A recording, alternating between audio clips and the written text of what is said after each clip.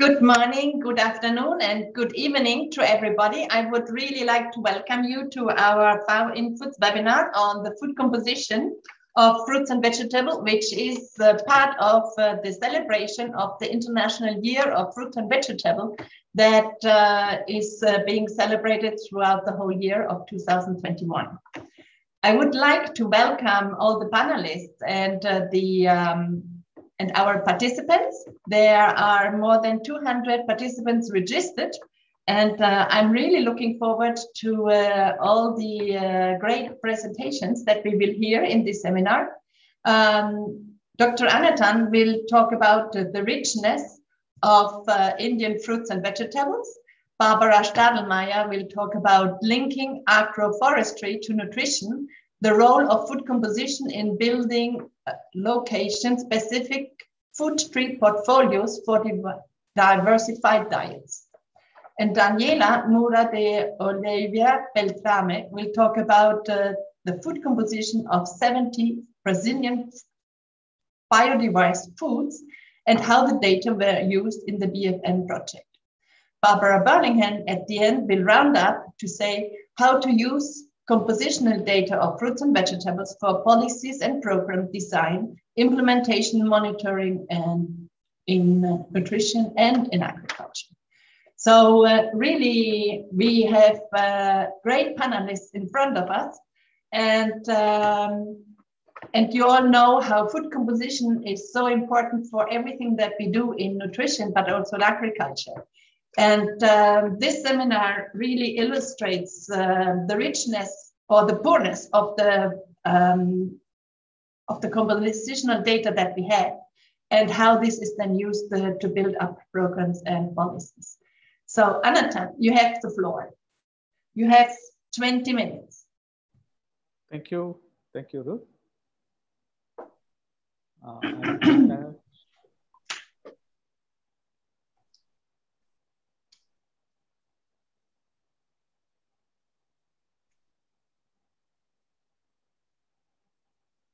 Is my PPT is visible?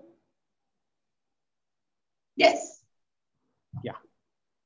Good morning, good afternoon, and good evening to one and all, both the panelists as well as the participants. Today, we are going to discuss something on the richness of Indian fruits and vegetables. And before, the fruits and vegetables are very, very important parts of our diet. Always when we have the fruits and vegetables rich in our diet, and it's highly recommended for many health promoting benefits, mainly for lowering blood pressure, reducing the heart diseases and strokes, preventing various types of cancers due to the antioxidative vitamins and phytonutrients, and the lower risk of eye and digestive problems because of lutein and zeaxanthins, and having positive effect also on the blood sugars. Then the fruits and vegetables, always it's having the historically held place in the dietary guidelines, mainly because of the high concentrations of vitamins, particularly vitamin C and vitamin beta carotene, and minerals, and recently there are many phytochemicals or phytonutrients, especially the antioxidative polyphenols, have been identified from many vegetables and fruits, which gives more health promoting benefits. But if you look at the consumption of fruits and vegetables globally, still it is in a lower rate, including in India. So it should be encouraged to enhance the intake of the foods and fruits and vegetables in order to get the dense nutrients. So coming to our Indian food composition, or the foods which we collected, and in India, recently we have completed our Indian food composition tables in the year of 2017, where we collected the sample across our country as a national representative sample from 107 regional the sampling sites from 630 districts, which covers 17% of the country. So once if we identify the sample collection centers, the sample collectors or the samplers reach the respective sample collection place, and then they collected the samples and they brought back to the respective zones. So I forgot to tell you, our country were divided into 6 zones: north, south, east, west, central, and northeast zones in order to get the regional composite sampling. So in these respective zones, whatever the samples were collected, it was brought to the particular place that is called compositing center. So once the samplers collecting the sample and the reaching out the particular composite centers, the samples were composited, and the composited samples were brought back to our institutes where all the nutrient analysis were conducted.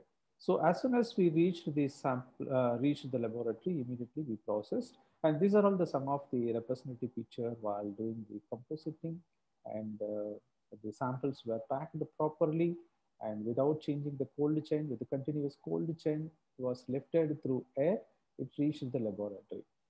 As soon as the sample reached the laboratory, immediately the samples were cleaned, edible parts were removed, and the primary sample processing were conducted in order to start the analysis of very sensitive or some of the nutrients, as you know, the vitamin C, B9, vitamin B9s are very sensitive, so that immediately we have to start the analysis. So we started immediately reaching this. So all these samples, almost 550 discrete food samples, which collected across our country and analyzed for almost 200 chemical components, which includes the nutrients and bioactive substances, which have been published in the Indian Food Composition Table in 2017. This also available freely in the PDF version. You can download it from the websites given here. These are all the some of the representative pictures of our green leafy vegetables, which can consumed across India, where the agati leaves, varieties of amaranth, basella, batwa. So the list goes on like this, just for the representation purpose, how our leafy vegetables looks. Similarly, the vegetables, here I just I wanted to add here the vegetables I have segregated into leafy vegetables and other vegetables. So you can see this is a list of some representative pictures of other vegetables, where the ash gourd, tender bamboo shoots, scarlet beans, bitter gourd, bottle gourd, varieties of brinjal, almost 21 varieties of brinjal we have collected. Then the raw jackfruit, it's used as a vegetable here. Drumstick, green mango also used as a vegetable here. Fresh peas, flowers of plantain, banana flower also used as a vegetable, and pumpkins, varieties of pumpkins, and snake gourds. And similarly, these are all the some of the fruits pictures you can see, from apple to wood apple, zizzibus, all those things. So these are some of the representative picture where you also can see the complete list of green leafy vegetables. There are 34 green leafy vegetables, which includes different varieties of amaranth and cabbages, the gogu leaves, all those things.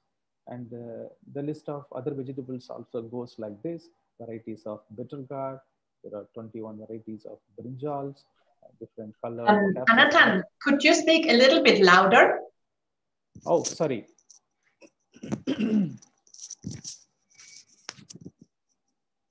Yeah. Is it okay? Is it louder now? Yes, very nice. Thanks. Yeah. These are all the list of other vegetables, and where you can see different varieties of kowai, mango, raw mango, green mango, tomatoes, different varieties of tomatoes, different gourds like bitter gourd, snake gourd, and the ash gourd, all those things. And the list of fruits goes like this: varieties of apple, different varieties of banana, and 7 mango varieties, and different grapes, all those things we have collected. So some of all these You can see 34 varieties, 34 samples from the green leafy vegetables, 78 other vegetables, and there are 68 fruits we collected across the country.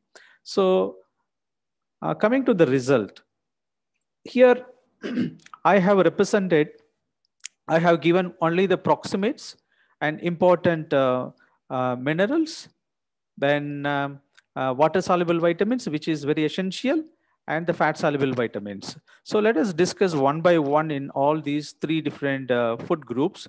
Let's come to the approximate composition of the green leaf vegetables. I have represented here in the logarithmic scale, and I arranged in the descending order of protein. Among the green leafy vegetables which we analyzed, more than 8% of protein we found in the agathi leaves. So agathi leaves is one of the leafy vegetables consumed mostly in the southern part of India. And then the next to agathi leaves, the drumstick leaves. Drumstick leaves also is widely consumed in India, which has more protein.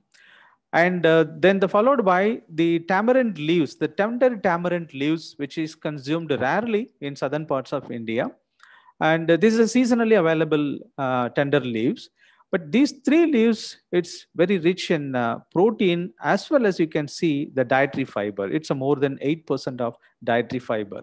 So like that, you can see more than 5% of protein observed in other green leafy vegetables like ponnanganni, parsley, and garden cress as well. There are many other green leafy vegetables also having good amount of dietary fibers. The colocasia leaves and particularly the ponnanganni also having very good amount of dietary fiber sources.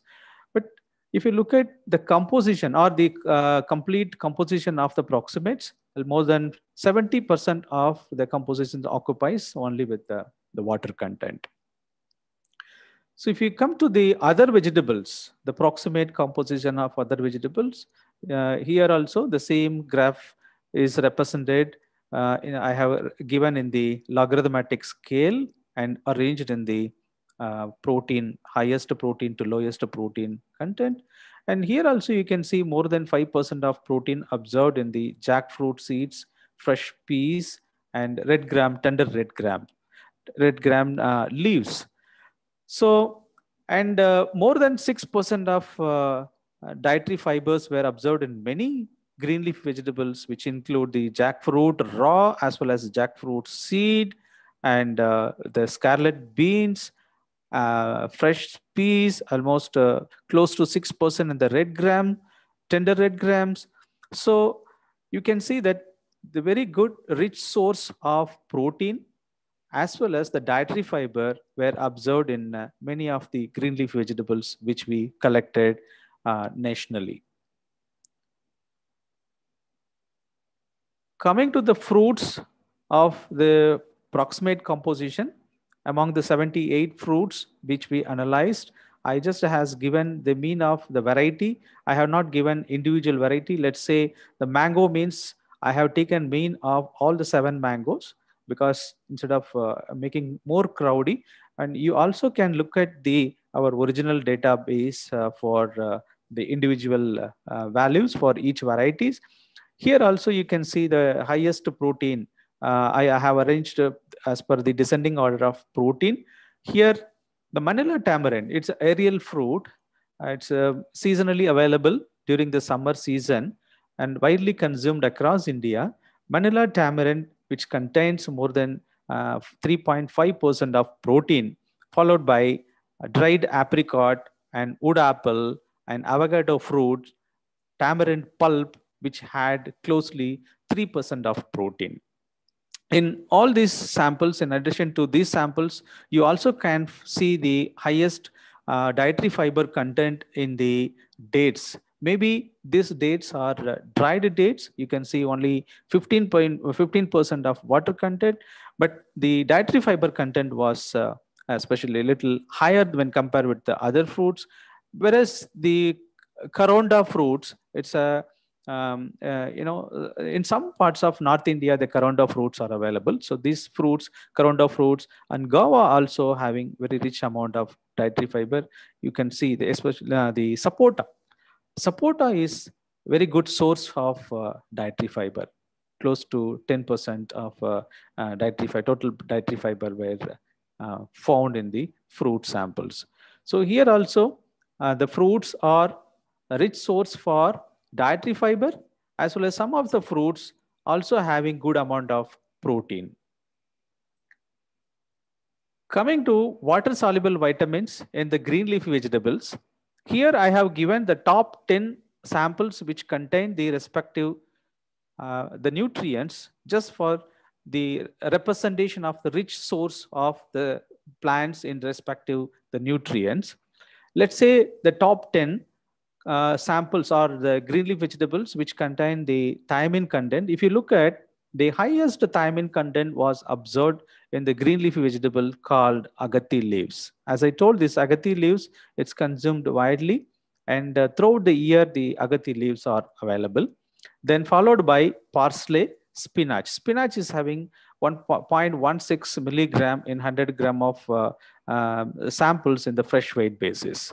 Similarly, vitamin B2 or the riboflavin, you can see more in bathua leaves followed by drumstick leaves. It's close to zero 0.5 milligram per 100 gram of samples. However, the other samples also which have close to 0.1 to 0.3 milligrams of vitamin B2. Coming to niacin, among the different leafy vegetables which we analyzed, the highest niacin content or vitamin D3 content was found in pumpkin tender leaves of pumpkin, almost close to 1.5 milligram, and then followed by garden cress and agathi leaves again. Here also, the niacin content was little higher range. Vitamin B5 or the pantothenic, total pantothenic acid, it among the different leafy vegetables, the highest B5 was observed in gogo leaves, followed by Chinese cabbage, again agathi leaves. You can see here the agathi leaves, either in terms of vitamin B1, B2, B3, and B5, it's occupying in the top 3 position. So even the drumstick leaves also one of the important green leafy vegetables where vitamin B2 and other water soluble vitamins are very rich. Then total B6 content which we analyze, this is a total of all individual vitamin B6 vitamins like the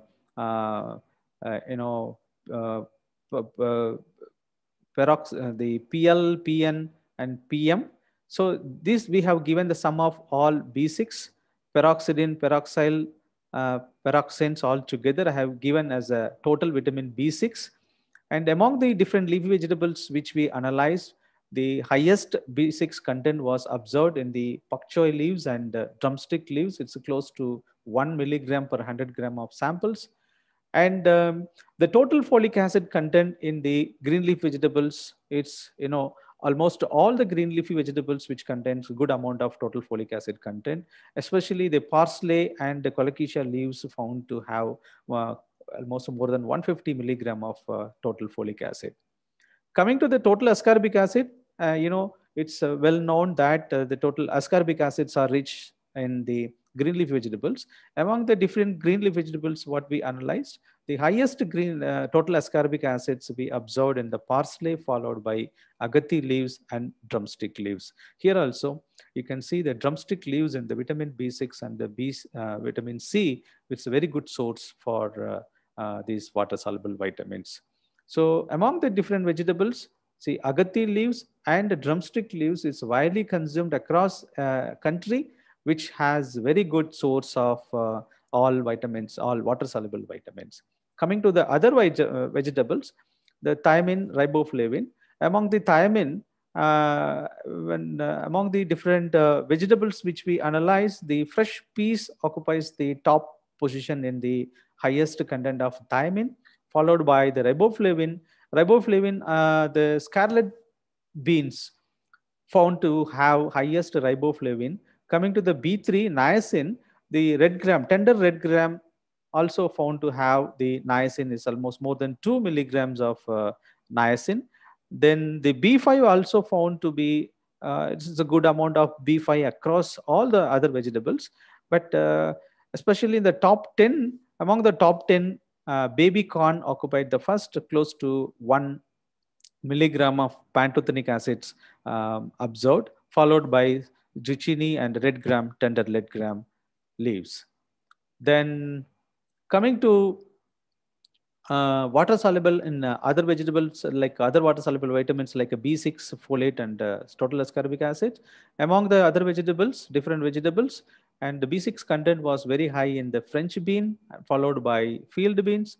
And here the total ascorbic acid content especially was higher in the field beans compared to all other vegetables which we analyzed. And then even the red gram, tender red gram also found to have closely 90 micrograms and 100 gram of samples.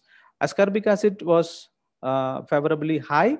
And here among the different vegetables which we analyzed, the capsicum was found to have highest ascorbic acid, followed by green mango, drumstick, nullcol, and bitter gourd. Bitter gourd also occupies in the 5th position in terms of rich in ascorbic acid. Coming to the fruits, the vitamin B1 content in the different fruits which we analyzed, the tamarind pulp had the very highest vitamin B1, followed by the apricot. The riboflavin or B2 content was highest in Manila tamarind, followed by papaya, ripened papaya, then custard apple. And B3 was highest in the apricot, dried apricot, and the tamarind pulp. It's closely 1.5 milligrams per 100 gram of sample. The B5 content was highest in the bell fruit, followed by avocado fruit. It's more than 1 milligram per 100 gram of samples. You have 1 minute left. The other water soluble vitamins, you can see B6 was high in the banana, and folic acid was high in the mango, and ascorbic acid was high in the gooseberry. Coming to the fat soluble vitamins, also you can see the beta carotenes or the vitamin A vitamins were more observed in the amaranth leaves. And then among the fruits, the date fruits are having more beta carotene. Coming to the minerals, see, I have arranged in the ascending order of iron. Among the green leaf vegetables, there are varieties of gogo leaves found to have more iron content. And similarly, other vegetables, the clustered beans found to have more amount of iron content along with the other important minerals. The mineral content of fruits, especially the tamarind pulp, contained very high amount of iron, followed by the raisins. And there are many fruits also having the rich in calcium content. So summarize, we have collected 107 samples from 107 sample collection centers, 34 leaf vegetables, 78 other vegetables, 68 commonly consumed. Then the leafy vegetables are rich source of provitamin A, carotenoids, and total folates. Also rich in vitamin C content in almost all the leafy vegetables and fruits. And very high iron content observed in the dry fruits, followed by the green leaf vegetables. And leaves like drumstick leaves, agathi leaves, ponnangani are very rich source for the calcium. And zinc content also was observed to be high in the leafy vegetables, followed by fruits and other vegetables. So due to this richness, it is recommended to consume or include more amount of leafy vegetables and fruits in our daily diet to maintain good health. Thank you so much. Thank you so much, Anatan, for this exposure to the data from India. It is really, it's a richness not only of the fruits and vegetables in India, but a richness of analytical data analyzed in a very rigid way. And so if you look for any good data, analytical data, so this Indian food composition table is really a huge source. So he did not have time to present all the phytoestrogens, the bioactive compounds that they have analyzed as well. But all these data are in this food composition table as well. And I guess you will have seen some leafy vegetables that you never thought that they are edible. And they are not only edible, they are rich in many of the nutrients, and in addition, they are really delicious. Having said so, I would like to give the floor to Barbara Stadelmeier, who will talk. Who will talk? Thank you, Ruth. I'll share the screen.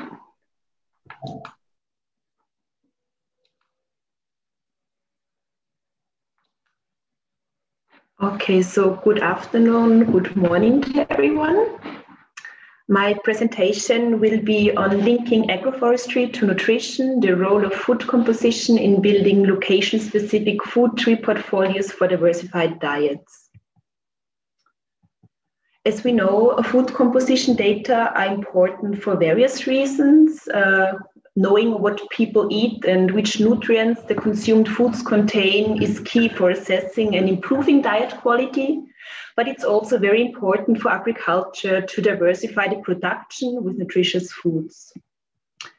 Yes, and in this presentation, I'll focus on the role of food composition in the development of seasonal harvest calendars to provide for year-round micronutrient supply.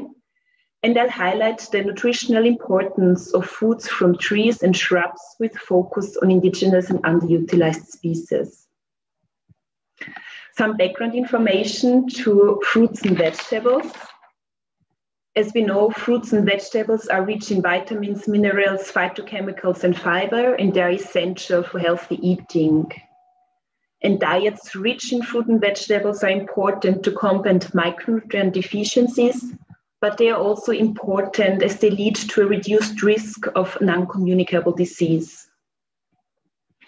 WHO is recommending to consume at least 400 grams of fruits and vegetables per day, but we know that unfortunately worldwide consumption is far below these recommendations. And this is particularly true for fruit consumption. As we can see on the left side, many countries are marked in orange or red, which means that they consume less than 50 grams of fruits per day.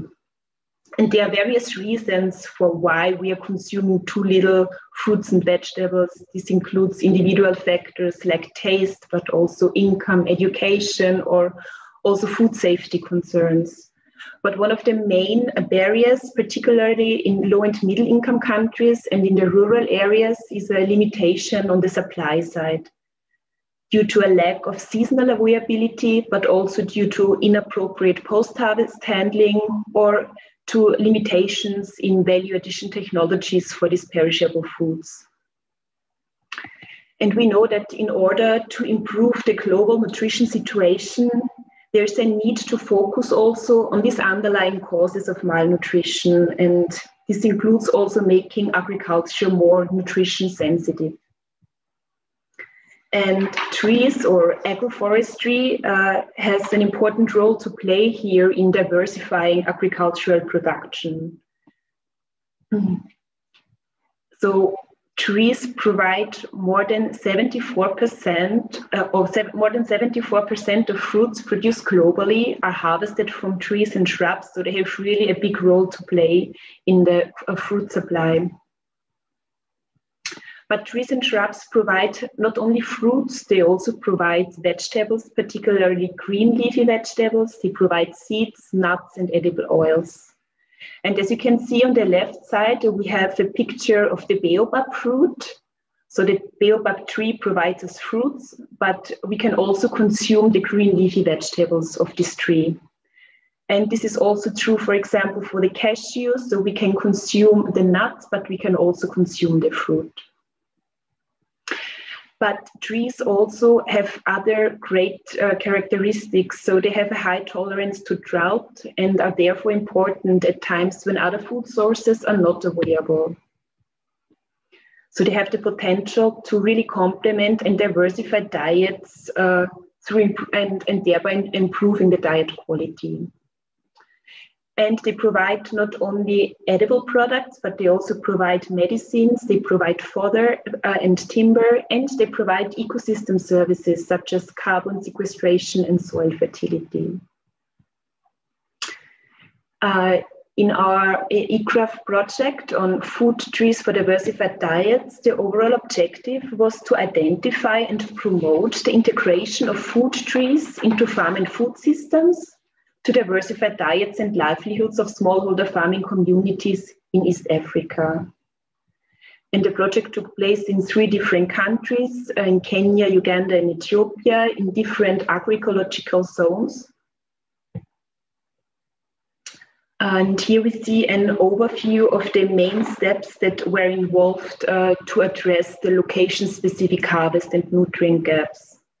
So on the one hand, it's important to assess the farm production diversity, including the trees on farm, but it was also important to assess the nutritional composition at the individual and household level, including information on food insecurity data.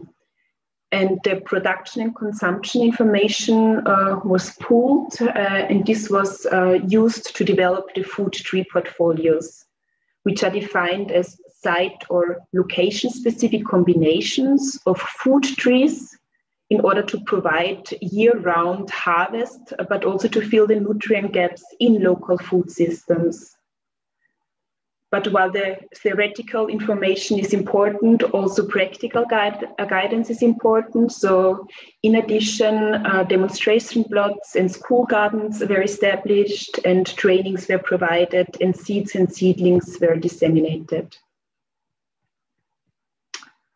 And in this presentation, yes, we will focus now on how we established and developed the food tree portfolios and how food composition data was integrated in these portfolios.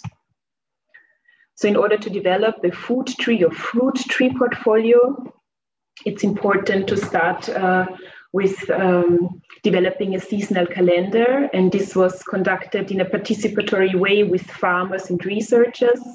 So which tree provides fruits at which time of the year. And this information was then mapped with food security or rather food insecurity data.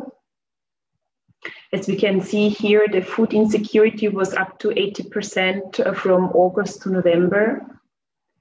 And the aim was that each month, at least one fruit species is ready for harvest, even during this hunger gap.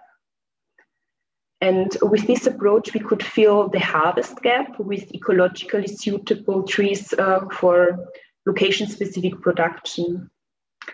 But we also wanted to include or fill the so-called nutrient gap. And this is where we mapped this data with food composition data. And I'll explain it now in more detail. So we had the selection of the important food tree species per site or for each location.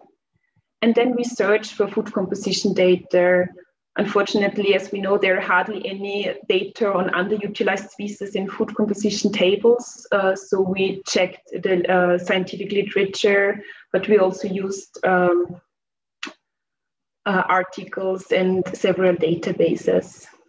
Then we checked, we compiled, and we aggregated the data according to FAO InFoods guidelines. And in order to simplify the nutrient content information for the portfolios, we developed a scoring system so that we could score whether the food is a high source in a respective micronutrient, a source, no source, or also provide information where we didn't have any data available. And we developed then the priority food tree and crop food composition database, which was published end of 2019. And this database contains 132 tree foods and crops from 99 species. The majority of the food items is on fruits, but we also try to extend it to other crops. The geographical focus is in Sub-Saharan Africa, based also on the project. So we have 32 components, including proximates, vitamins, and minerals. and all the components are expressed per 100 gram edible portion on fresh weight basis. And in addition, we have the information on the scores that we calculated for selected components to simplify the information for the food tree portfolios. Yes, with regards to data reliability, unfortunately, we have quite many missing data, particularly for key nutrients like vitamin A and folate. But we hope that we can fill these gaps in the future. So here we can see the online database. Here is an example of the tamarind fruit. You can search information per food name, per scientific name, or per food group. You can see we provide information on the components, but also on the tag name, on the minimum and maximum values, and on the number of data points. And other information is here on the scoring system. So, for example, a food is a high score when it provides more than 30% of the required nutrient intake of the respective nutrient. And we calculated the nutrient scores for selected nutrients. So for vitamin C, because it's high in fruits, but also for vitamin A, as fruits and vegetables are a major source of naturally occurring vitamin or provitamin A, and also iron and folate for public health reasons.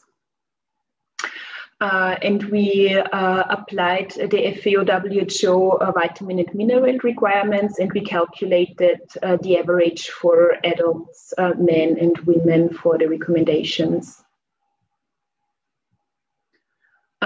So we have the database is freely available, and you can download the user guide, which contains all the methodological information. You can search online in the database, but you can also download the database in form of an Excel format. And here is the link. Yes, another important aspect in the project of the World Agroforestry is the promotion and cultivation of indigenous and underutilized species. And as we know, these foods often have a great potential to provide the required micronutrients, and they are sometimes even superior compared to commercial or commercial mainstreamed species. And a good example is we know that oranges provide high vitamin C values, but when compared to indigenous species like baobab or marula, or even many more, most probably they provide up to 5 times more vitamin C than oranges. This is just to highlight and to show that, yes, we should look more also in the nutritional composition of underutilized and indigenous species, because they have a great potential. Here we can see, the location-specific recommendations for Kitui. Altogether, we have found 19 food tree species and shrub species in this project, and they were identified across 8 sites. And yes, we have the information on the month of food insecurity. Here is again the seasonal calendar, and we can see which fruits are available or which trees provide fruits in which time of the year. We have the information on the iron, vitamin A, folate, and vitamin C content in terms of scoring, whether the food is a high source of vitamin C or only a source, or whether it's low or where we don't have information, unfortunately. And we extended this approach and also included vegetables, but also pulses and staples that are growing in the specific location. Here we can see an overview then of entry points for agriculture and nutrition behavior change activities. As I mentioned already, it's important to have theoretical information, but it's also important to have practical guidance or trainings. And agriculture and nutrition innovation hubs were established, where farmers retrieve trainings on agroforestry and tree management, but also seeds and seedlings were disseminated. In addition, with local partners, always also ICRAF established or implemented school gardens, where children could really learn like hands-on growing trees and getting trainings not only on nutrition but also on agricultural practices. Yes, and in cooperation with Jomo Kenyatta University, processing trainings were conducted to also increase the income, and an example is here on tamarind. Yes, to conclude, tree foods, as you could see, are really good sources of many micronutrients, and they have a great potential to diversify local diets. And the portfolios that were developed, they provide an example of how agriculture may be used to promote nutritionally rich diets, particularly for rural areas, which predominantly rely on the production on farm. But we could also see challenges with regards to food composition, that there is a lack of availability and good quality food composition data, particularly for underutilized species. The aim, nevertheless, is that we regularly update and extend the database for new species, but also for additional information per country, region, or cultivar, or whichever information we find. And of course, if there are funds available, nutritional analysis would be great. Among the next steps is also we aim to link the food composition data to other databases from ICRA, for example, the vegetation map for Africa, which includes a species selection tool to find the right tree for the right place for forestry, but also agroforestry and also restoration plannings. And it would be great to really link it with food composition data. Here's a list of some publications where you can find more information on the food portfolio approach, but also the link to the database and book chapters, and the link also to the project site on the Food Tree Project for Diversified Diets. And I thank you very much for your attention.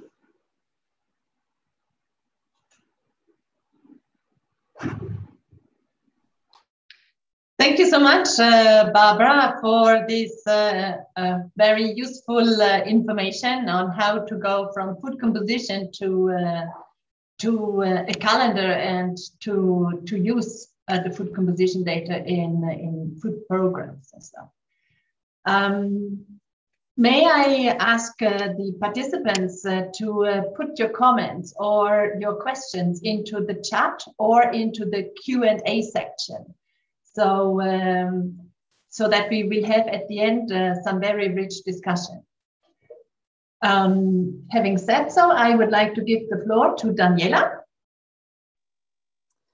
Thank you very much, Ruth. Thank you for the invitation to present today, and good morning, good afternoon, or good evening to everyone.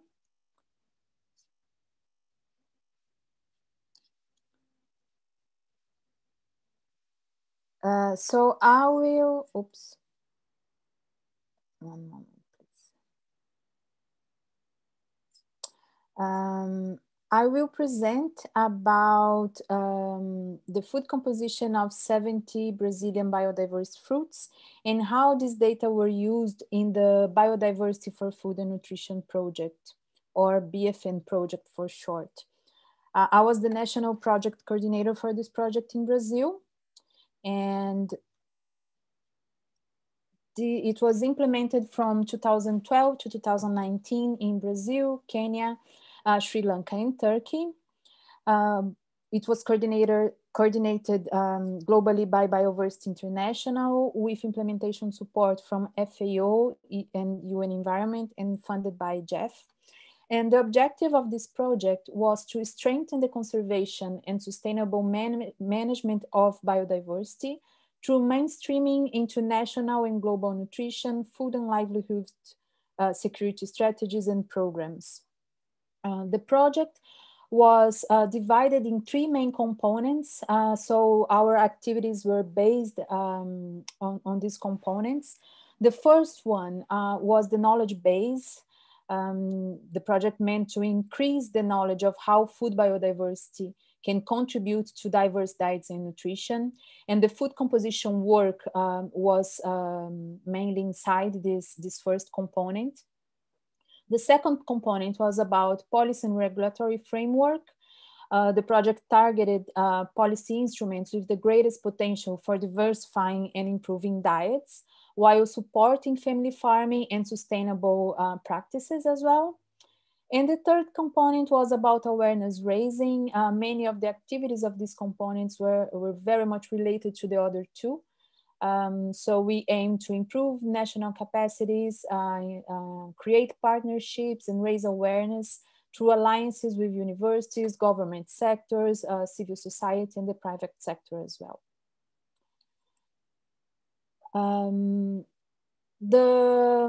About the knowledge base. So the project selected 70 species of fruits and vegetables that had been previously identified by the Plants for the Future initiative. This Plants for the Future initiative is a project from the Ministry of the Environment in Brazil that it's an inventory of native underutilized species that have social importance and economic potential. And the project selected the edible species from this inventory and established partnerships with research institutes and federal universities in the five geopolitical regions of Brazil to gather food composition data, to develop recipes, and also do some other activities related to raising awareness about these foods. And this food composition work was decentralized. So we had the species divided by region, and each region analyzed the species that were native from there. In a first step, food composition data was compiled from scientific publications or reports and national food composition tables that were available. This was done by master students recruited by the project. And data was found for 49 species of the 70. But it was scarce for many species for dietary fiber, for vitamins and minerals as well. And this data that was selected for these 49 species, we had also to carefully go through the data and select select only the ones that we had absolutely certainty about the quality. So we ended up eliminating a lot of data that was compiled because of poor quality of the data published. For example, there was no clarity about which part of the food was analyzed or in which basis the data was expressed. So in the end, the project decided to do laboratory analysis for the 70 species, as we would do analysis for vitamins and minerals because there was not much data on them. We ended up analyzing proximates as well. And this data was then included in a food composition database that was developed by the project. And it's available online. I will quickly go through the database here. So we have the list of the foods. We have 186 foods for the different species because we have, for example, one fruit with peel, another entry only the pulp without peel and seeds, and so on. And also different parts of the foods. Like seeds or pulp. So for the 70 species, we have more than 70 entries, let's say. So you can search here for the food you want, and you will have the food composition data available. And this both from the laboratory analysis and the compilation from published literature. And you can see the individual sources of data. So for example, for this fruit called buriti, we have 6 different sources of data. And you can see the mean data here, combining the 6 of them. And you can access also the individual foods, individual entries. And if you have a login, you can edit or include the data directly here, or through an Excel file based on the compilation tool developed by FAO and Foods. So you have the tag names, you can add the data, and you can add also the documentation about this data. And some tag names, the system will calculate the mean. For example, energy, the sum of proximates, to avoid mistakes due to the source of data.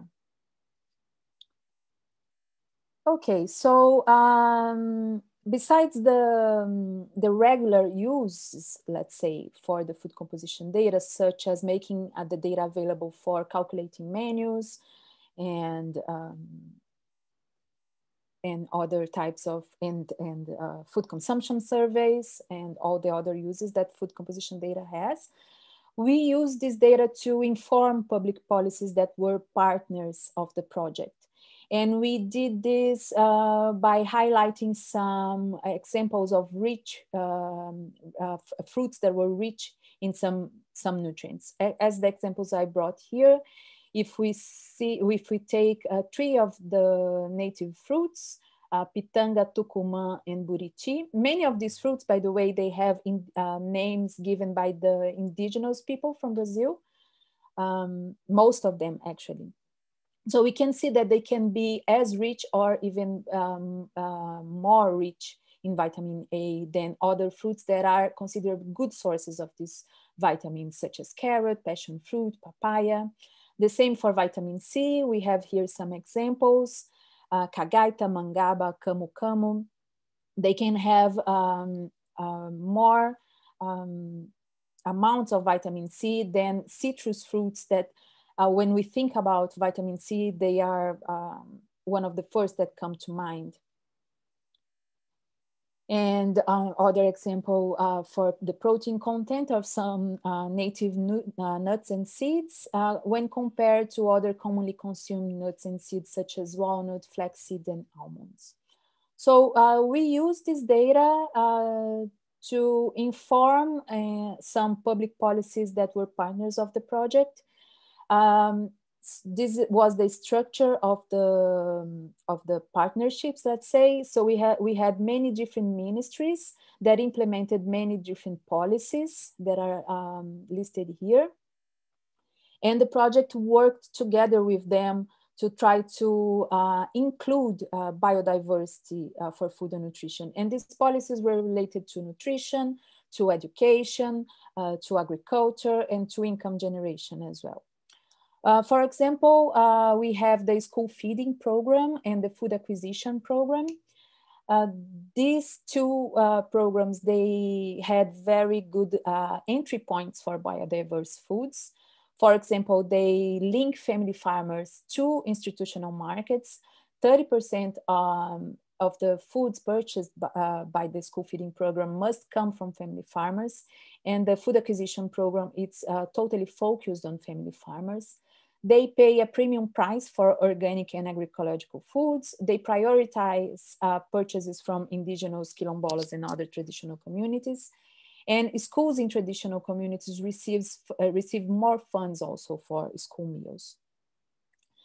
And in addition to giving them the food composition data, we needed something that formalized the role of biodiversity on food and nutrition security policies. So we had the list of foods from the project, but the partners required something more official that they could really use to base their actions on.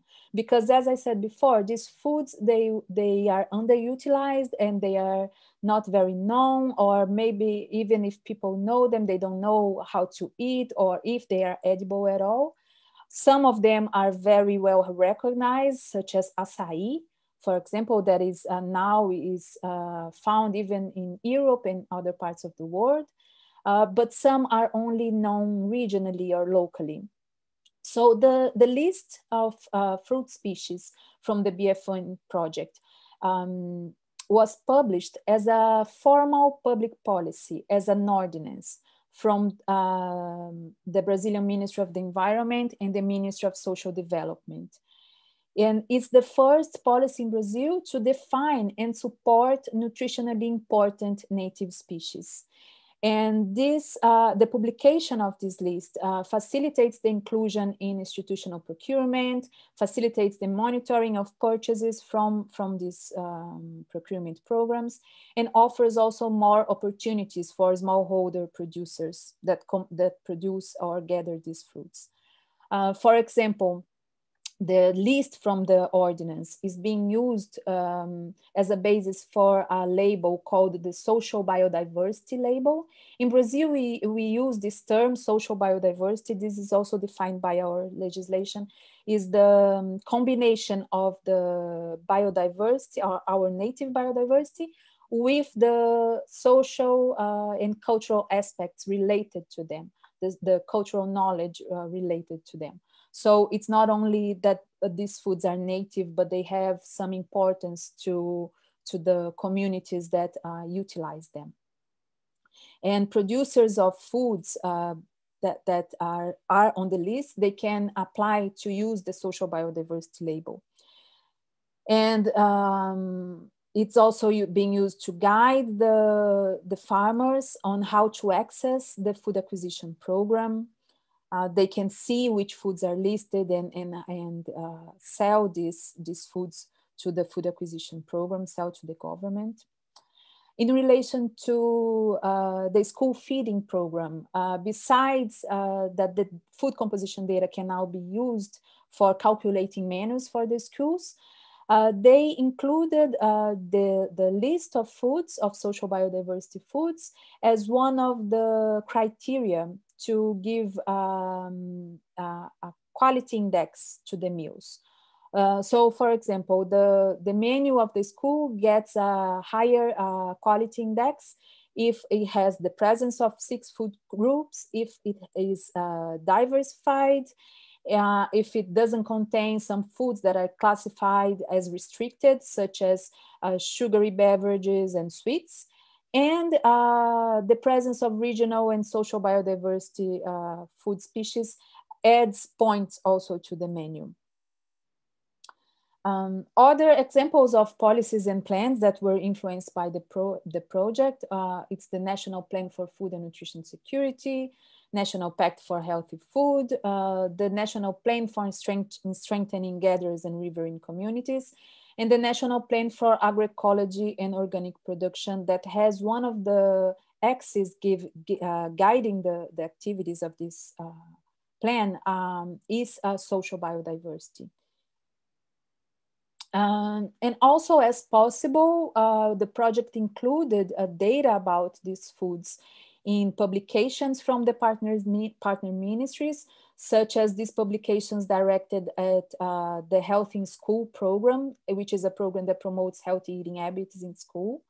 The Regional Foods Book, that is a recipes book developed by the Ministry of Health. And the food-based dietary guidelines published by the Ministry of Health in Brazil as well. In addition, the food composition data was used to calculate the recipes in a recipes book that was developed by the project in partnership with the universities. And we reached out to journalists, and we had many media releases highlighting the richness of the species. And they published some articles, for example, for the general public in the Health magazine, which is one magazine that is very widely circulated in Brazil. And one of the biggest publishers in Brazil, they also published a book for the general public based on the list of foods from the project and highlighting the nutritional composition. The book, for instance, is called 50 Brazilian Plants and Fruits That Can Boost Your Health. Also, the project was featured in TV shows and interviews, and this was very important to reach the general public and not be only restricted to public policymakers and researchers. And also the data was highlighted in symposiums and gastronomic workshops directed at public policymakers and researchers. Last but not least, the project developed an online course about mainstreaming biodiversity for food and nutrition and its benefits for agriculture, health, and livelihoods. It's available for free in the project website. And that's all from me. Thank you very much. Thank you so much, Daniela, for highlighting how food composition data can be used in influencing policies and programs and to reach the general public. And again, I think you really nicely showed, like Barbara before, how the difference is in some of the indigenous food compared to mainstream fruits and vegetables. So that is really nice. And with this one, I would like to give the floor to Barbara Bollingham. Barbara? Just a second. Here I come. Yeah. Thanks, Ruth. So thank you so much for being here, because I know it's 1 o'clock in the morning for you. Yes. All right. So let me share my screen.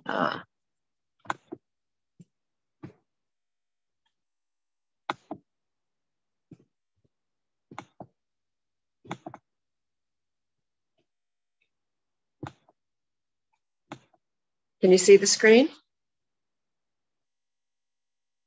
Perfectly well. Thank you. Okay. All right. So thank you for inviting me to speak at this symposium. It's a topic I don't get to talk about that much, even though for 30 some years of my career, it was entirely focused on food composition. I'll talk about, I could talk about so many things, but I thought I would focus on policy. And for a number of reasons that will be clear as I go on. Food composition research and food composition data in different sectors is fundamentally important, whether those sectors realize it or not.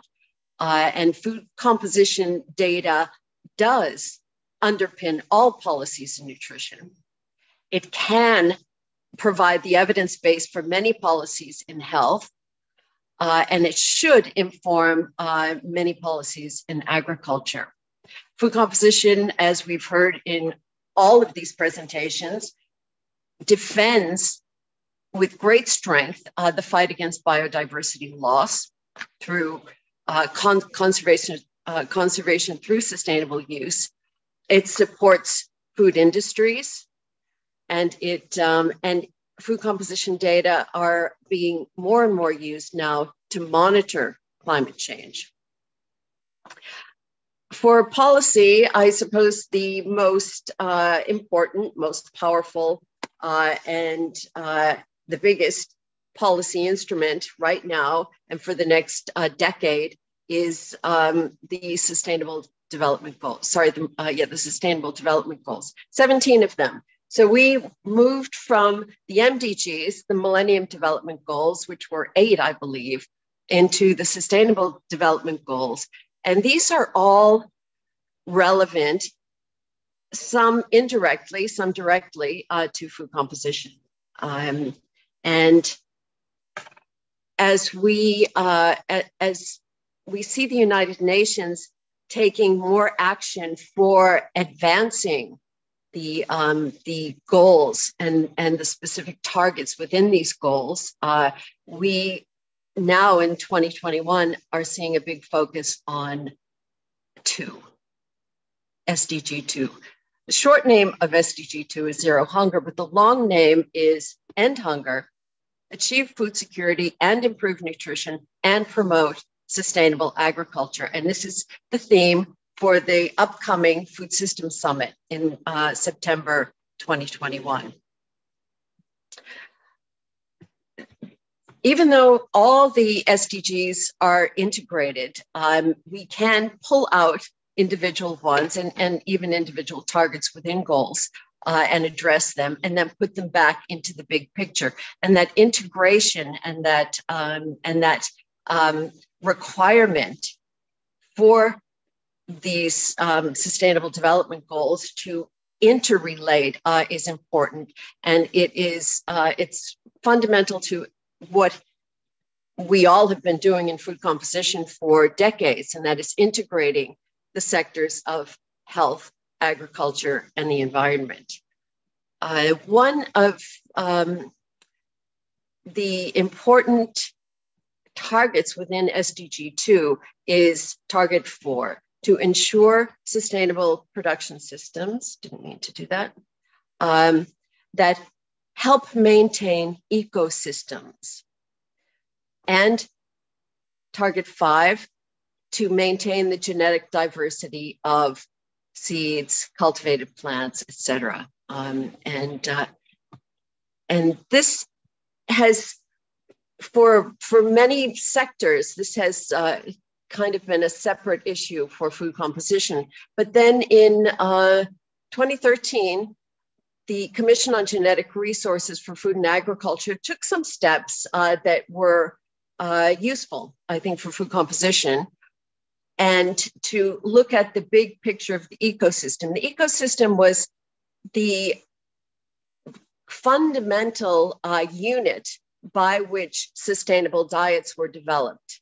And ecosystem services is an important an important concept, I think,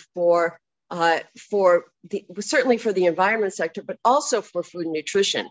Food has always been considered an ecosystem service. What was new in 2013, and not new anymore, is that the concept of nutrients in food and whole diets should also be explicitly regarded as ecosystem services. So basically they said that food composition, which is the concept of nutrients in foods and analyzing them and compiling and disseminating those data, this is an ecosystem service. They also said that the nutrition community, and particularly the food composition community, should develop guidelines for mainstreaming biodiversity into policies, programs, and national and regional plans of action on nutrition. And this, I think, has been achieved very well over the last several years. And I think particularly well, as we just heard, in Brazil, with the Biodiversity for Food and Nutrition program. And it has been well mainstreamed in that context. The project in Brazil, it was a 4-country project, and it was really meant to be, and the expectation was that it would be a model for projects elsewhere in the world. And it really hasn't succeeded that well elsewhere. In fact, even in the 4-country project, Brazil was a country that did better than the other 3 countries. Why is that? That's something that needs to be analyzed. And the success and that wide policy and program integration that was achieved in Brazil is the ideal and the good model system that needs to be recreated elsewhere. So biodiversity is diminishing. Here's just an illustration that shows some of the biodiversity within species of common fruits and vegetables, and how little, how many fewer there are now from 100 years ago. So this biodiversity loss is an erosion. It's a loss from the diet. It's a loss from markets, and it's a loss from ecosystems. And some of it is permanent loss. And food composition can do a lot to champion and defend that biodiversity. And here's one good example of biodiversity defending, or let's say, food composition defending biodiversity. Here we have a project that is ongoing even to this moment.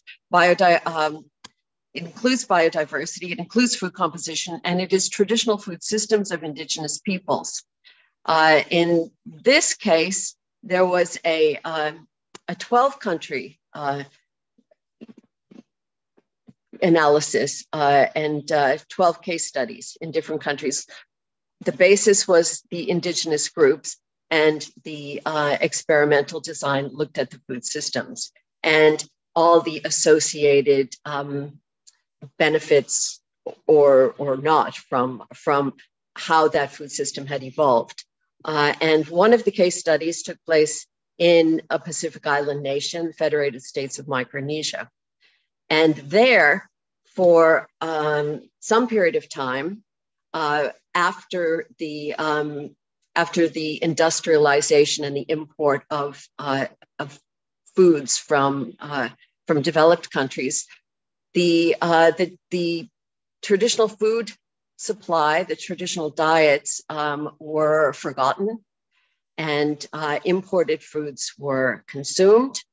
The consequence was, among other things, vitamin A deficiency, particularly prevalent among children. It led to cases of night blindness, beetle spots, and even blindness in children. The curious thing about Micronesia was that this was a rather new phenomenon when it emerged in around the 1950s. And there was a researcher there who was curious about the emergence of this vitamin A deficiency problem. She wondered why. She looked at the ecosystem. She saw that there were these very deeply colored banana varieties in the jungle, growing wild, dropping to the ground. People weren't eating them, and they were actually importing the Cavendish banana. We have a beta carotene, or let's say a provitamin A carotenoid content of the Cavendish is basically zero. These banana varieties have provitamin A carotenoid content up around 8,000 or more micrograms per 100 grams, mostly beta carotene. And the difference between a child eating this banana and this banana is the difference between a vitamin A deficiency and vitamin A adequacy. The other interesting phenomenon that took place while this study was being done, the researcher, her name was Lois Engelberger, wrote a series of papers. She sent them to the Journal of Food Composition and Analysis for publication. This was more than 15 years ago.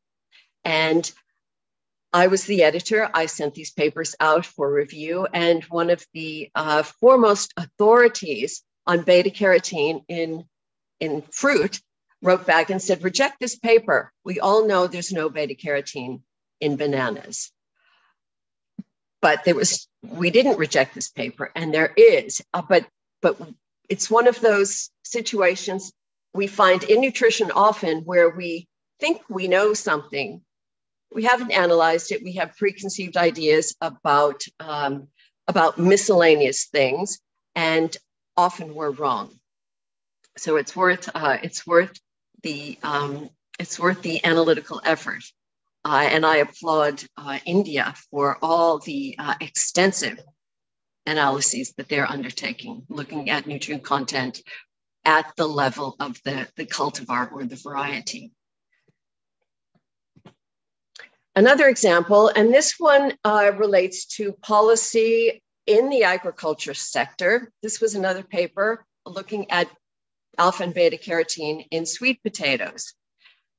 You'll see that there are some varieties with extremely high content. This has been recalculated to milligrams per 100 gram fresh weight. And there are some with quite low content. The significance of this study, okay, it examined the biodiversity and the nutrient content, but it also looked at the varieties that were being recommended by the agriculture extension workers in the country.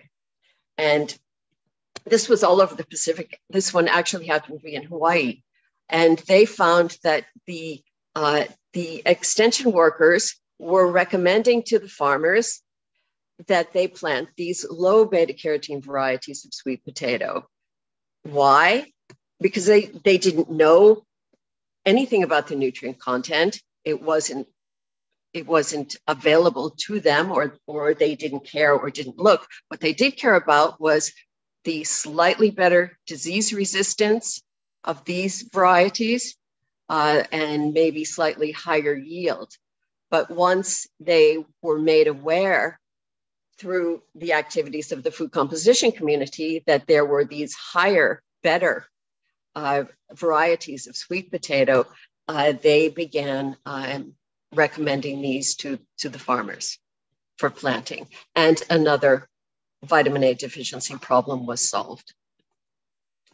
And these food-based approaches to solving the problems of malnutrition are still not as widely used as they should be. And in fact, and if we talk about policy, I recently looked at the agenda for the next World Health Assembly coming up next month.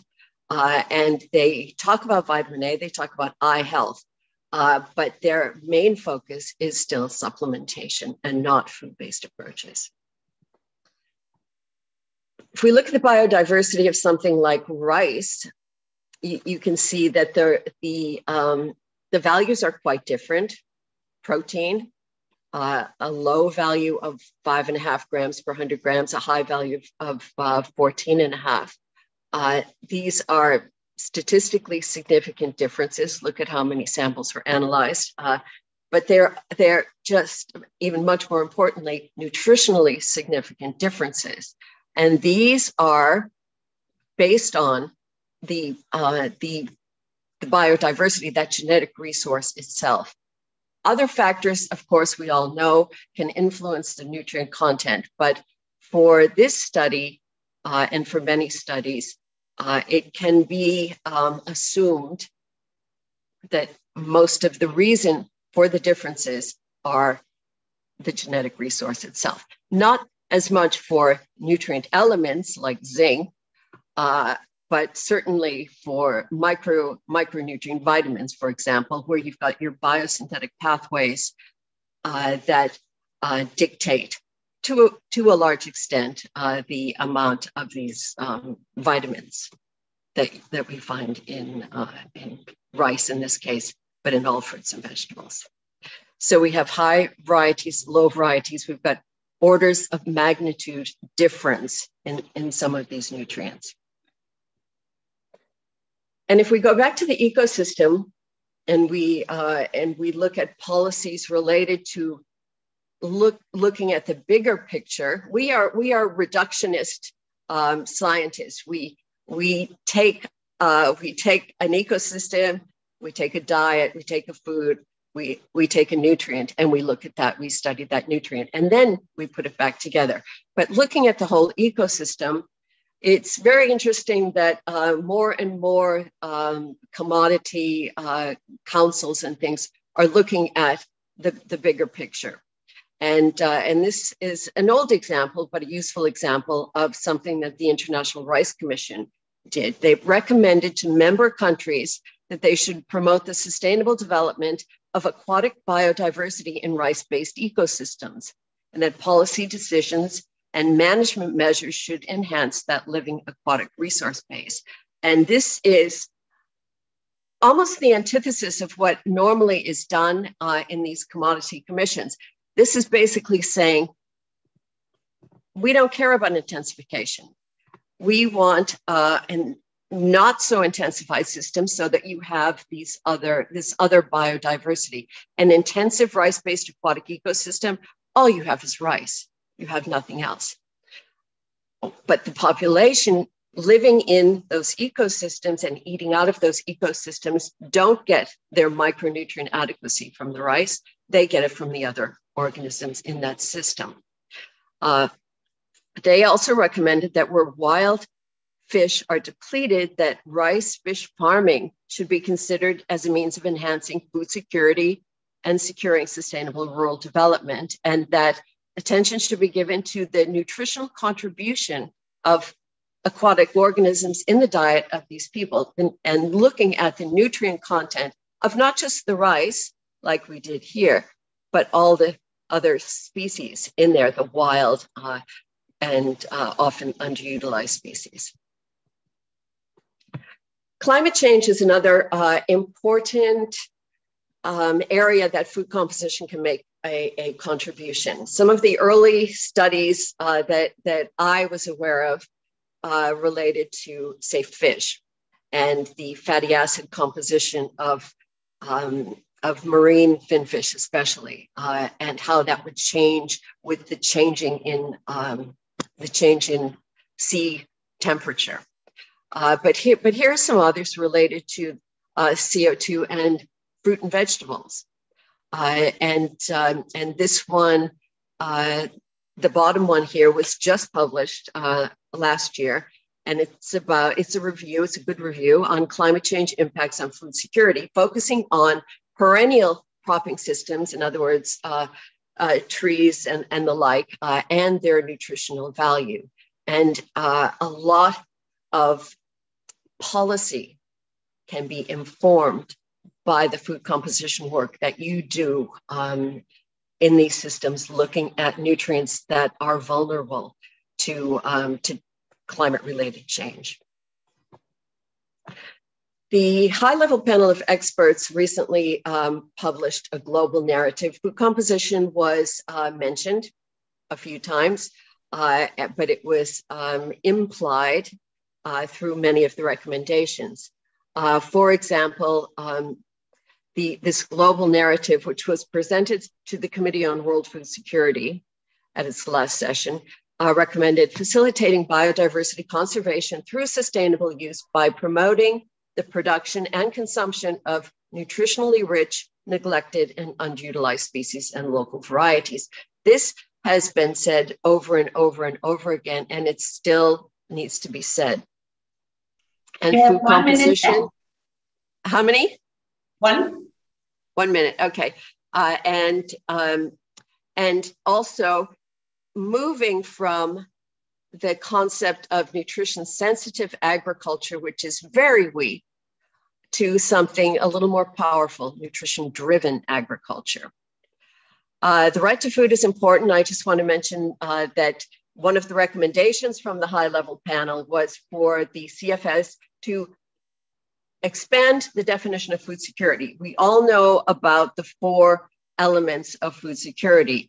The recommendation was to add agency and sustainability. Agency is important, and because I think of it as more like power to the people, and for people taking their nutritional adequacy into their own hands, planting a tree in your yard, making your vitamin C adequacy your own personal responsibility. Those kind of things relate to agency. Also, giving people and communities a seat at the table of powers where policy decisions are made. I won't go on to that. There are a couple of new things I think everybody should have a look at. It's relevant to food composition. Yesterday, Barilla came out with the brand new double pyramid, looking at the impact on the environment of eating. This is useful, and food composition data inform the development of this. And then also yesterday, this is my second to last slide, a paper came out in Nature Food, Transitions in Nutritional Science. What struck me most about this paper was this paragraph. It was the second sentence or third sentence. Elsie Widdowson and Robert McCants were among the pioneers of modern nutritional sciences. Their work, daring, meticulous, and pragmatic, pushed boundaries in the understanding of food composition.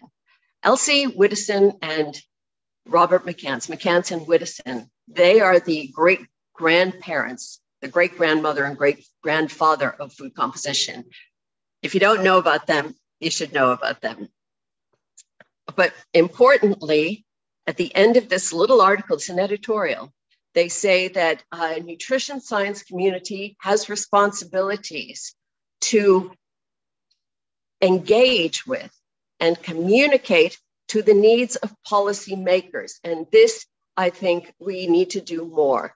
Sometimes it feels like banging your head against a brick wall, but it's something that needs to be done, needs to be continued. And I think we can all be like McCants and Widdowson, daring, meticulous, pragmatic, and keep on pushing. So I look forward to the Food Systems Summit in 2021. Hopefully something good will come out and advance the SDGs. And happy International Year of Fruits and Vegetables, everybody.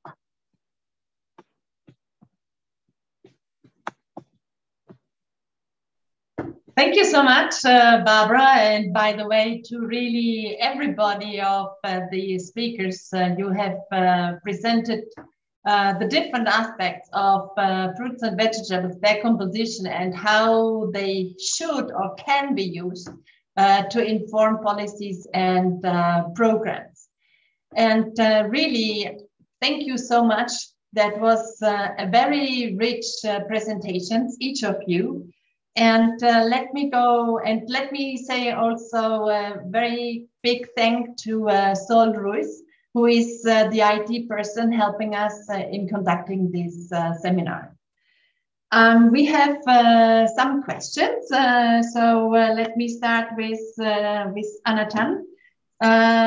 You have presented a lot of data, so were they analyzed raw or cooked, or did you also analyze vitamin B12 and cobalamin? Yeah, we analyzed all the raw foods, not the cooked form. And about B12 in fruits and vegetables? Unfortunately, we have not done B12 analysis due to some technical reasons. Okay. So, and how did you select the fruits and vegetables to analyze? According to consumption or what were the criteria? According to the consumption. According to consumption. Thank you. And then there is another question for you as well. For the vitamin C, how much remains in the food when it is consumed? No, I don't have data, the retention of vitamin C when it consumed. Yeah. So you got the foods from the market. So this represents the foods which are in the market. They are not representing the food that are coming out from the tree or from the agricultural area. So this is then representing the food as consumed. And sure enough, when we are cooking foods, we all know that the content will be reduced, especially of vitamin C. So yes. If anybody else would like to chip in, so please do so. Anybody would like to say something in addition to this point? No? So then there were some other questions on the scores of that Barbara Stadelmeier presented. Was it on 100-gram edible portion basis or another one? Yeah, it was on per 100-gram edible portion. Mm-hmm.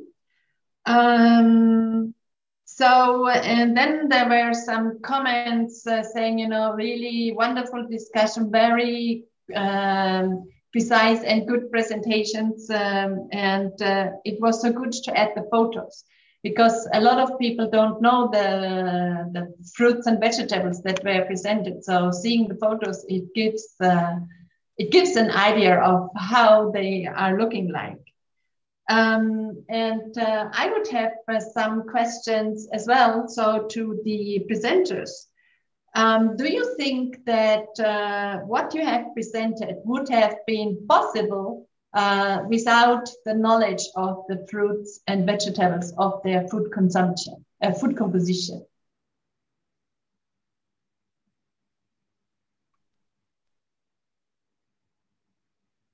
Probably Daniela, you would like to start? Yes. Yes, no, it wouldn't be possible. I think at least in the work that we did for BFN, for the Biodiversity for Food and Nutrition, the food composition data always had a lot of impact on how people perceive the food, these foods. Of course, we have the cultural links, but when we showed them, and this by them, I mean everyone, researchers, farmers, when we show them, look how rich this food is, they were enchanted, let's say. They were, oh, I didn't know. Yes, my grandmother used to use that as a medicine. Oh, yes, my grandfather used to eat that and say it was healthy or something like that, linked to traditional knowledge.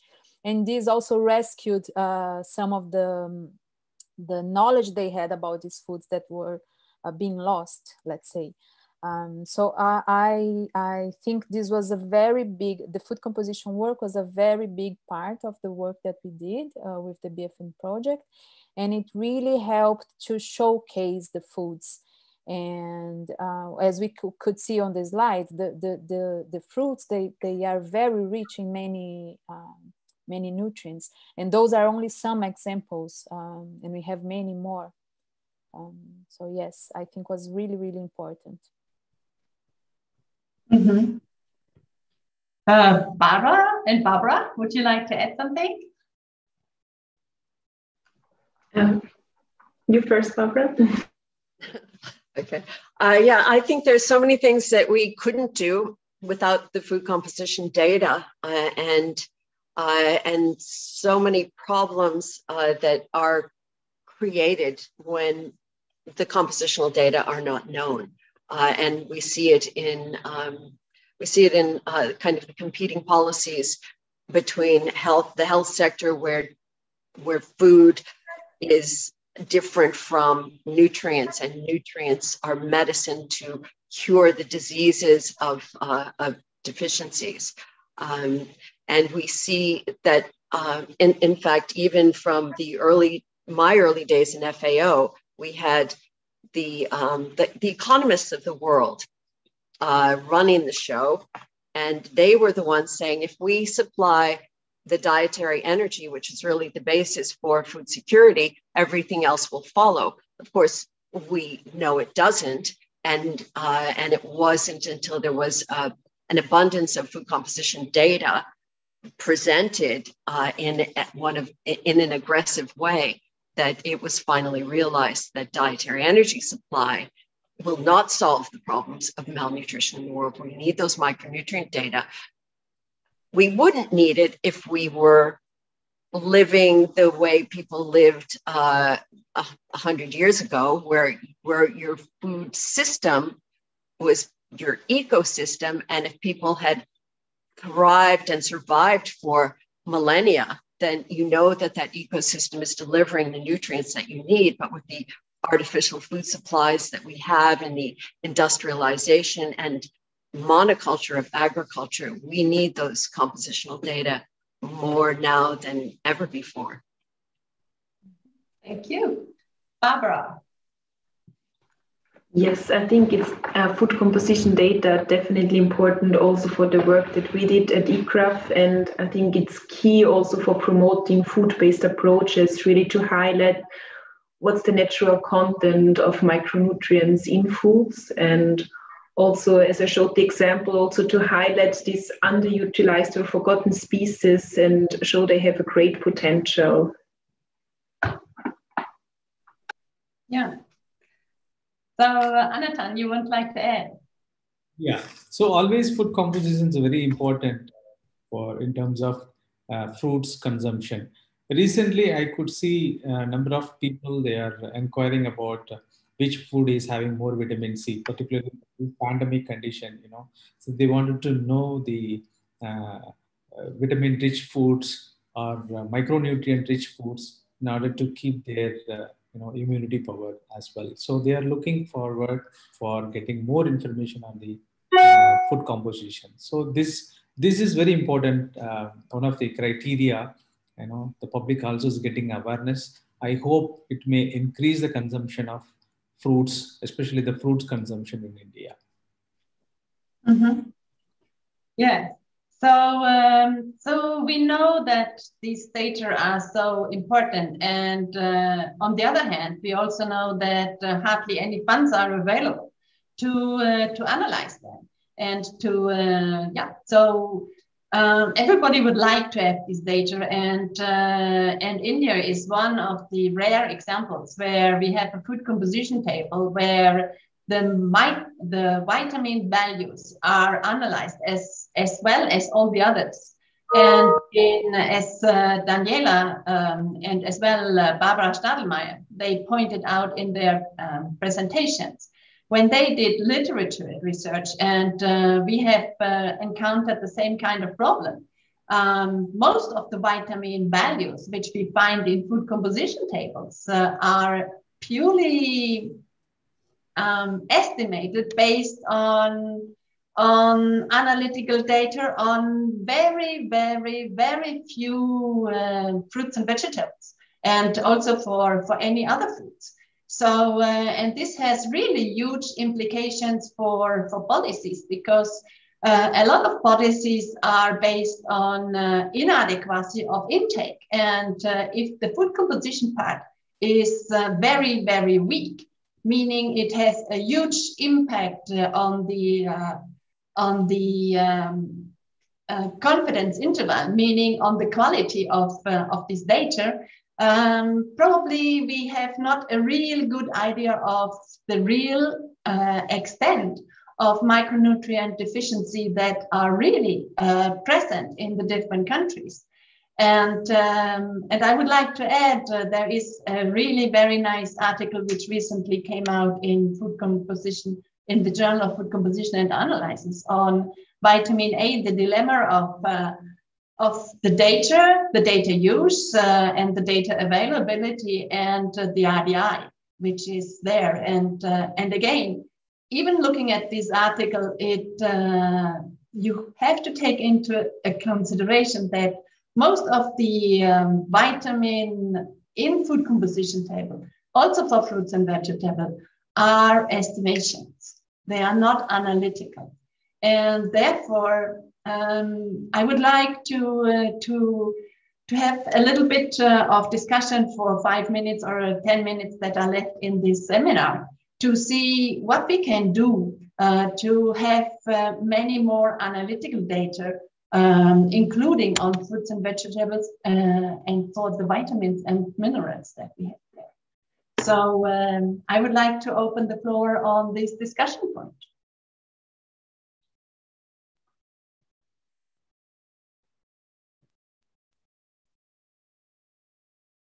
So probably Anatan and Daniela, how did you manage to get the money to do the analysis that you did? Yeah, so when we develop our Indian food composition table, our ministry, that's the Ministry of Health and Family Welfare, funded for our project. It's a nodal ministry for our organization also. So that funding was sufficient for establishing our facility, including all the essential equipments, developing methods, purchasing various CRMs and SRMs. So now we have established full-fledged laboratory to study all types of the micronutrients, including vitamins, and that too we could able to detect up to a nanogram level using sophisticated equipments. So now we are working continuously with various the request which we receive from various other countries as well. So we are analyzing it. So we could able to manage, and if anybody needs help from our facility, also we can extend our help to others. Thank you. Daniela, and also Barbara. So you also presented some of the analytical data that you did. Yeah, so we were able to do the analysis because we had funds for the BFN project that came from Jeff.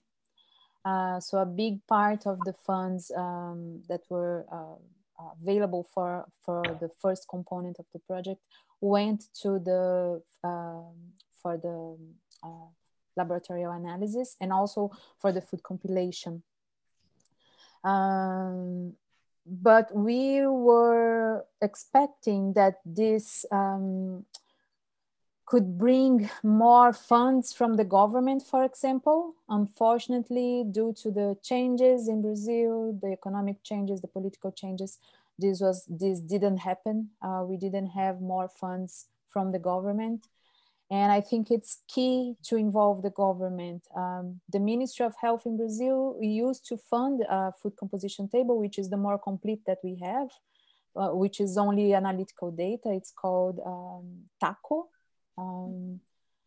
And it's the best quality that we have for Brazilian foods that are produced and consumed in Brazil.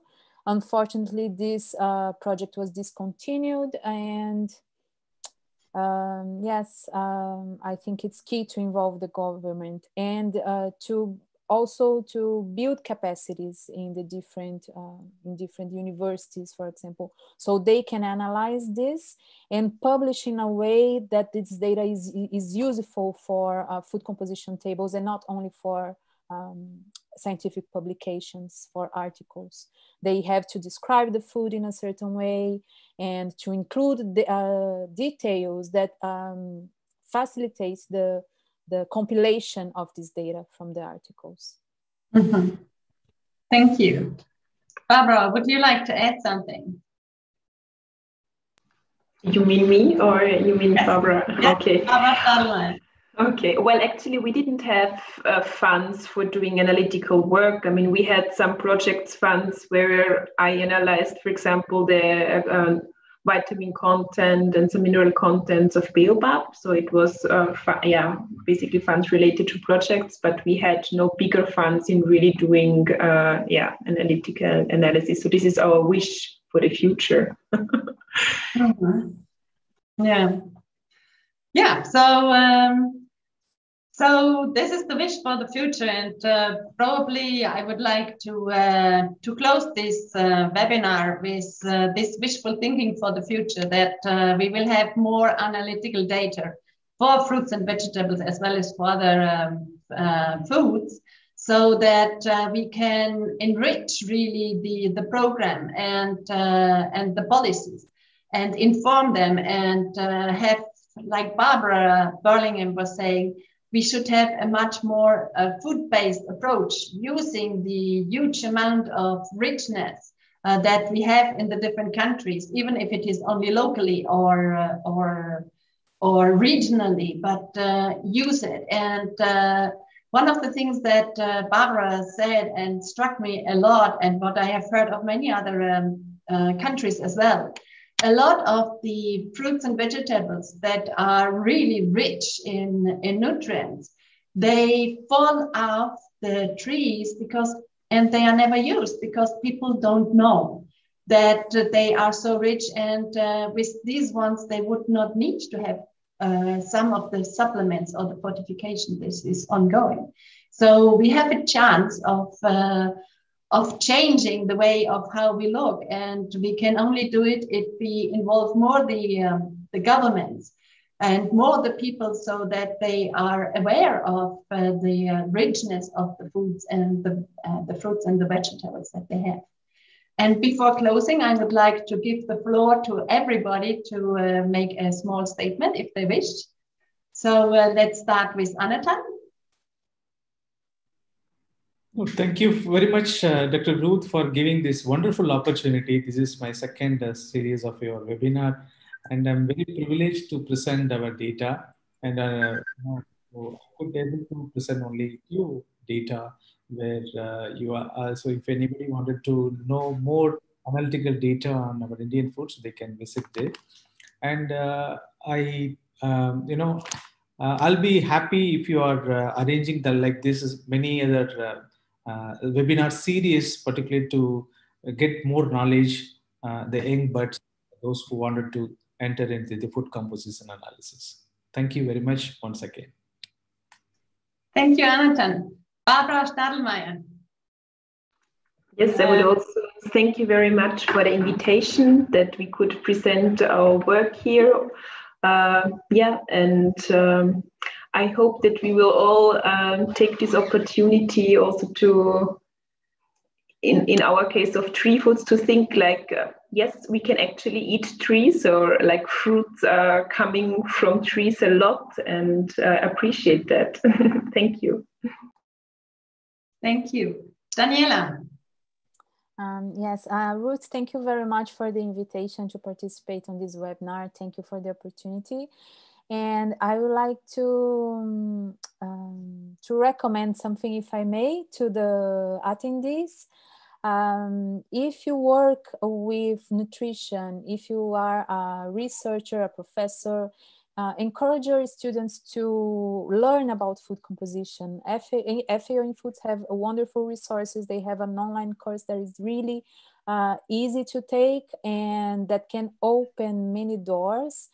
And the students can learn, the researchers can learn how they can publish the data in a way that the data can be used for food composition purposes.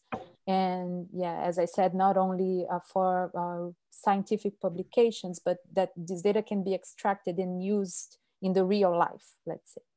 Thank you. Thank you. Barbara Burlingame. Thanks, Ruth. Thank you for inviting me. It's nice to see everybody again. It's a lot of old familiar faces and some names. I scrolled through the names of the list of the participants. And so hello to everybody. And I would like to, I think, encourage people, especially the young people, to get involved at the policy level. And the most important involvement right now is to engage with the process of the Food System Summit. They're developing documents. They are open. There are calls for participation.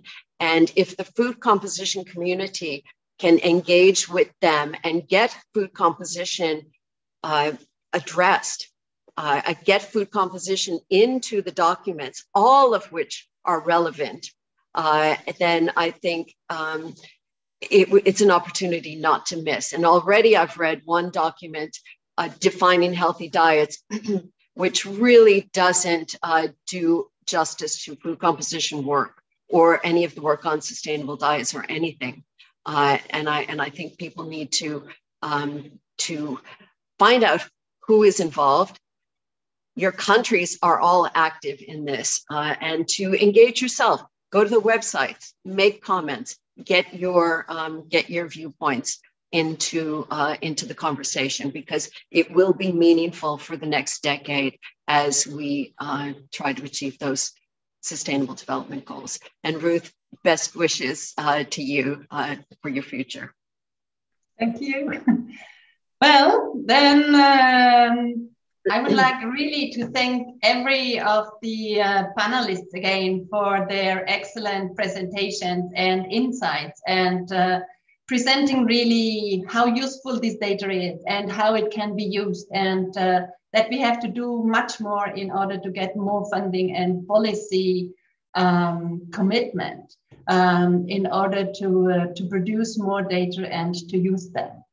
So, because also sometimes the food composition data are as these rotten foods, which are not really used. Oh, so yeah, so it's time for feeding. And I would really like to thank the panelists again, and also the audience, and again, Sol Rus for her support in doing this webinar. So thank you so much to everybody, and see you in the next webinar that we have in Spanish for the first time tomorrow on the same theme. Okay, bye-bye. Bye. Thank you.